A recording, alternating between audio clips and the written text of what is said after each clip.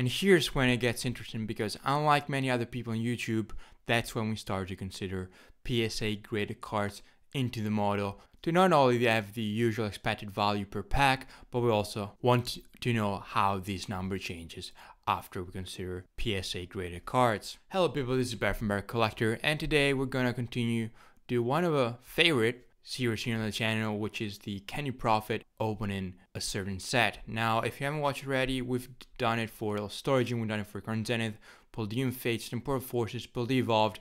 As always, I'll pop up the link to the playlist on top of my head, so if you want to go watch it after this video, obviously, you can take a look at whatever set you have in mind. And if there's any particular set, or if you want me to update one of the previous sets, such as Lost Origin or Crown Zenith, because obviously prices evolved, pull rates don't, on average, but prices do, then I highly recommend you guys let me know down in the comments. So if you're familiar, you already know what we're going to do today. If not, then I'll take you quickly through Paradox Rift, which is going to be today's set, as we are going to open one booster box, ideally either Sunday or else next week. If you're interested in that, I'm selling packs for 2.3 euros a pack, and especially for people in the European Union. And if you want to know more, if you want to join, then just join the Discord, which I highly recommend either way. And you can message me on there, so you can reach out on the Discord. So as always, what we like to do here, we like to take a look at the list of the card in Paradox Rift, which is starting to get some love. I've always loved it. I made a video on it about 10 days ago, and I've never aided it because I'm a big fan of the Groudon and the Steelix, which is right here, that I bought myself. So we're going to take a look at the set. We're going to take a look at pull rates. The source is TCGPlayer that they open, as you can see here, over 8,000 packs. Then the source for price data, current market price, is TCGPlayer. So we're going to take a look at this time at American prices, not European. And then we have obviously the pop report here for PSA graded cards for Paradox Rift.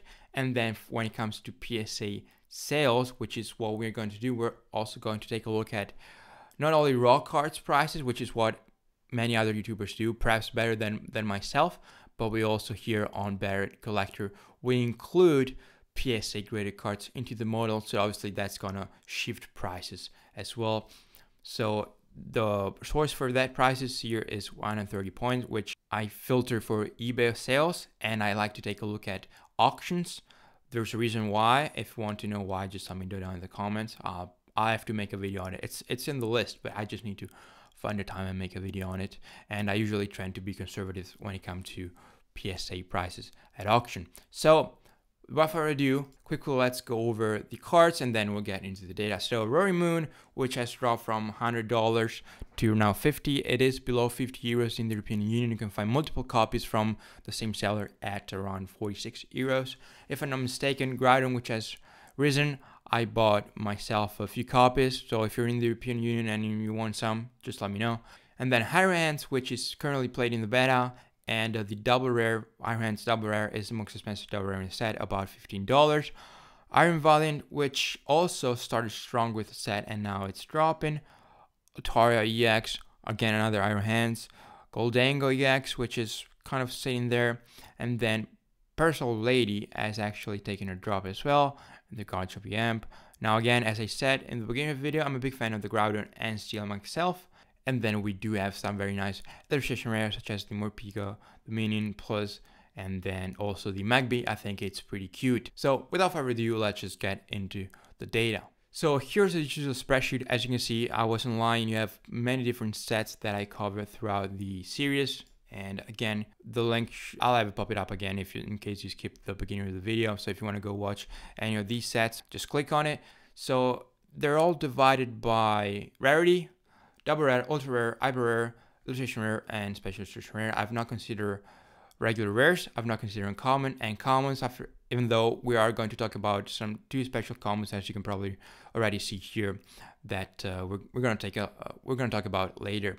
So one thing I have to say when it comes to pricing and take the average price out of every rarity slot, so double rare, ultra rare, blah blah blah, I'm considering that every card is equally distributed. What does it mean? So let's take ultra rare for instance.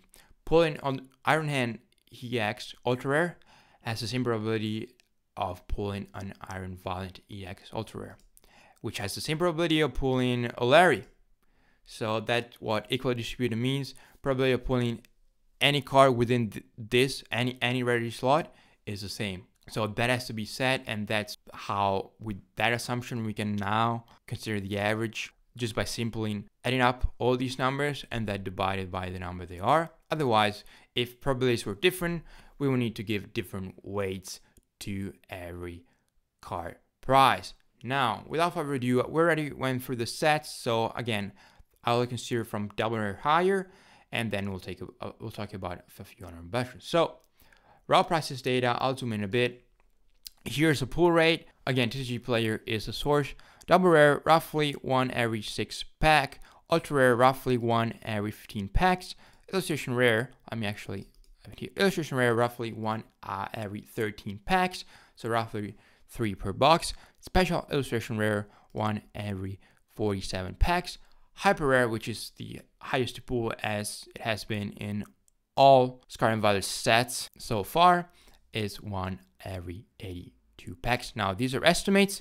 In order to do the math, which I'm going to talk you through in just a second, these are the numbers I use. So what's this number, expected value from a pack given rarity? Now I call it value. It should be called price. I don't know. It's called expected value because not the value in the pack, but expected value comes from mathematical terms, which stands for what is also referred to as mean. It's called expected value. So not to be mistaken, I have in plan, spoiler, a video talking about value and price, because I hear in YouTube videos or many times talked to as if they were the same thing, but they're two different words, and there's two different meanings behind value and pack. So expected value comes from actually the mathematical term for expected value, not to be confused for the value of a pack. I just wanted to point that out, as that's basically the main focus on the channel, to be precise, let the numbers talk, and being a mathematician myself, I am very careful of every word I say. So this number here, as you can see, is basically the pull rate, so probability of pulling a double rare in a single given pack times the average price of a double rare. And all these numbers I've taken the same way. Obviously, what changes is the average price you come out of ultra rare, so of the rarity, and obviously the pull rate for the rarity. You sum all these numbers up, and that's the expected value, $1.49. Now, a few honorable mentions are these two uncommons, which I've obviously played, that are Earthen Vessel and Counter Catcher. Now, there's a probability of pulling every one of this, as there are 3 uncommons in a pack and there are 80 uncommons in the set, and these are current TCG market price. So that's basically the value you can add when you consider these two into the model. So 1.49, let's say 1.5 plus that would come up to 13 cents if I'm not mistaken, so 1.63. So obviously, if the more bulk you consider into the model, the more this number is gonna get higher. So onto the hot stuff, which is the main focus on this series. That is what no one else, at least what I've seen so far, no one else is doing it on YouTube, is consider some graded cards. Now, I've already considered these cards. The more you add, ideally, if they're sought after cards, the more you could, on average, increase the expected value of a pack. Unless the card is very hard to grade, and therefore it's not really gonna add much value. So another assumption that is very important that we're going to make in order for these numbers to work, and I say this in every video, is that these are pop reports. So we only consider PSA 9 and 10s. We don't consider anything below a 9, and we're considering the fact that we're pulling a card out of a card that is, the pack wasn't damaged, and the card is going to get either PSA 9 and 10. We're not going to look at it, and we're going to send it to PSA. So when doing so, in order for these numbers to actually hold true in this assumption, we need to assume that everyone else that sent those cards to get graded did the same. So they pulled a pack that wasn't damaged, and they didn't look at it, and they sent it to PSA, and that's the numbers, that's the grades they got. Is that realistic? Absolutely not, because you could, they could have done what is usually called pre-grading, so they could have expected the card and look if it was 10 worthy and then send it or not. Or they could have just bought it and they just want it in a slab and they send it off to PSA. We don't know about that. So, but in order for this whole model to work, we need to make those assumptions. And if I wouldn't be telling you the guys, I would just be continuing doing the math, but I would be lying as what I would be saying in the end. So this number right here, which you can already read, would be misleading.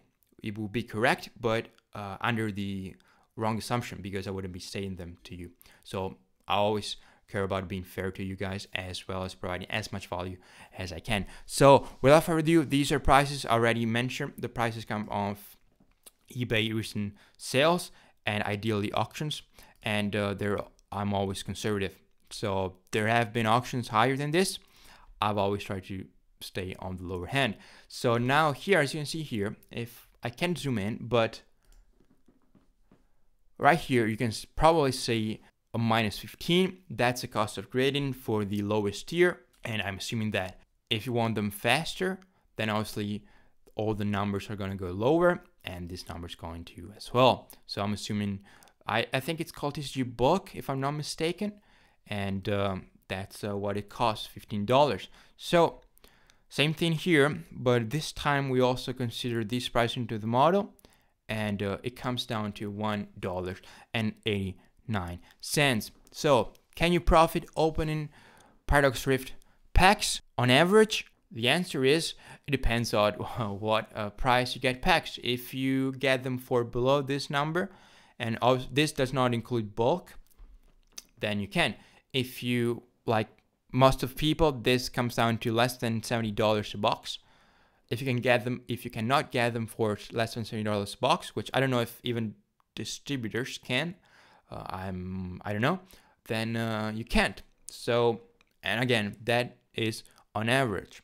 Obviously, if you open a box and you get the Roaring Moon and the Growler in the same box, you grade them a 10, then yes, you can profit. But we're talking on average, larger numbers. So that's gonna be it. If you enjoy this type of content, it really takes quite some time to put down everything down in a table and then look up at prices and PSA graded reports, blah, blah, blah, blah, blah, blah.